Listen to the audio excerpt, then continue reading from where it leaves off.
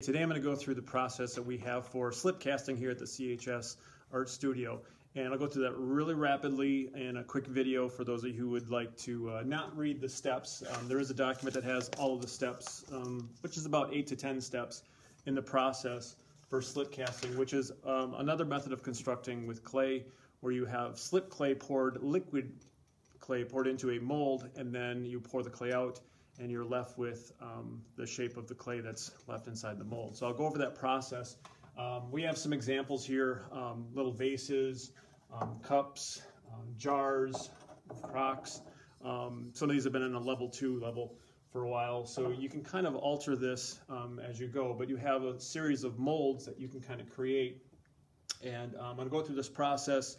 It does take an entire class, but I'm going to try to get this video down for you in 5 to 7 minutes. The molds here rotate, so they're not always the ones that you'll see here. Usually we kind of keep cycling them through from place to place. They are plaster.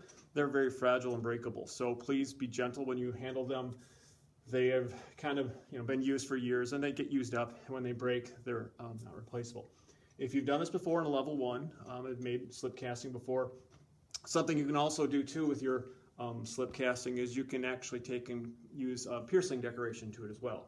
So if you've made this project before in a prior semester and you want to make it a little bit different, you are set to go. So that's the process. It starts here, and we'll kind of get on with the rest of the casting now. Think of this as a timeline for starting on this side of the table and then working your way over to the other side. Some people work around the table, but our clay is slip, which is a different recipe. It's a low fire clay that will go into the plaster molds, and I've selected this one here to begin with, so I've got 2 halves of it. You will also need to have some straps to hold them together, but the first step in this process is to stir up the clay. Okay, you would wedge clay in the beginning, but instead of wedging this clay, which is a liquid, we're going to make sure we stir it up because it will settle. And so I'm going to make sure it's agitated. I would stir for a couple, 3 minutes, even if you're doing this at the beginning of class. Once you get to the end of class, you won't have time to do this. So this is kind of a basic start to this. So that's stirred up. I have my straps ready. And I would stand up because you're not as mobile when you're sitting down. So that's a little advice as well. They're kind of like a belt clamp, and the color goes on the outside. You just kind of go around the outside with the colored area, and then you kind of tug the belt, and then you just pull the little clasp over. And you may want to hold it up to a light source or a window just to make sure that there's not an opening here, because slip is going to stay into the plaster. If it's got a way to escape onto the table, it will. So, all right.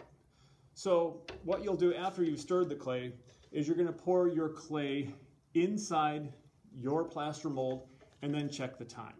Okay, the amount of time it takes is a variable, and depending on the size of this mold and depending on how much it's been used, it could kind of take a little more or a little less time. So I'm going to place the pitcher underneath here, and I'm going to pour in the clay, and I'm going to note the time. And it doesn't hurt to have a friend to help tap the table with a little bit of a mallet here. As the liquid clay fills up the empty negative void in there, it's going to get to the top, and you'll notice with the little shock waves that there's air bubbles escaping from the sides. Okay, noting the time, and I've already got a timeline going here. This is at 12:08, and as I'm doing this, the water within the clay recipe of Kalo-In and the slip clay, the water's escaping into the plaster, and it's actually going to move itself down. So at 12:08, I would give this clay that I'm working on now, I would give it about 12 to 15 minutes. And now that's a variable number. Sometimes it's more, sometimes it's less. The longer you leave the clay in there, it's going to get thicker. So keeping that in mind, I'll go back to that one. But this one here, I've already poured this one about 14 minutes ago, and it hasn't been used a lot, but I noticed that it's actually gone down, so it's not a bad idea as you go through that time span of 12 to 15 minutes to top up the clay a little bit more so it's up to the very top. Otherwise, it could actually have a really thin lip or a very thin top of this. So I'm going to leave this one off to the side, which is now. Fast forward into time about 15, halfway through class, 15. You now need to move on to the pouring out. And pouring out of the clay is going to go into the bucket next to us. And what we typically do is we put a couple of sticks on top of this so that way your mold doesn't go into here. And you kind of want to pour across the edge of it, so you're just going to tip out and pour out all of this clay. This also helps to have a partner. So the clay that's in there is going to pour out into the bucket where it came from as we start it up. And usually at the end of class, you'll kind of leave this here for a little bit of time, but then you also want to make sure that you have your name on this, or this is on your shelf, because all of these look the same. So that is dripping there. Again, there's clay stuck to the walls, but the inside clay has been poured out. I usually leave it till just about where the bell rings, and then you can put it onto a shelf, so you should be good to go. And over here, the final step in the process is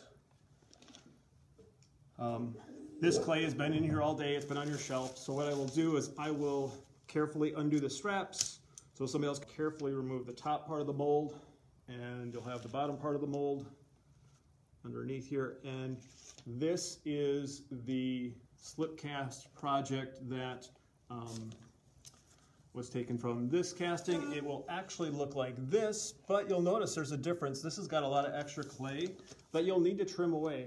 It's like when it has a seam here, you're gonna wanna kind of remove that so it looks like it wasn't made from a mold, maybe handmade. You also maybe wanna trim off all the extra clay at the very top lip of this, because this clay, the final step for this, it is low fire clay. So the low fire clay, it's gonna go in the low fire shelf at a lower temperature, at cone 5 and cone, or 05 and 06, and it should have a name on it because all of these will look the same. And if I don't know who they belong to, I usually just throw them, and sometimes I don't catch them and they drop. They break, but then you can make another one. When the clay is used up, it usually, it's non-recyclable. So if you have clay like this clay here, this lip and stuff, this clay does not go into the pug machine. It's not stoneware. This clay here has to be thrown in the garbage. So that is the beginning and end steps of the process. And if you have any questions, let me know.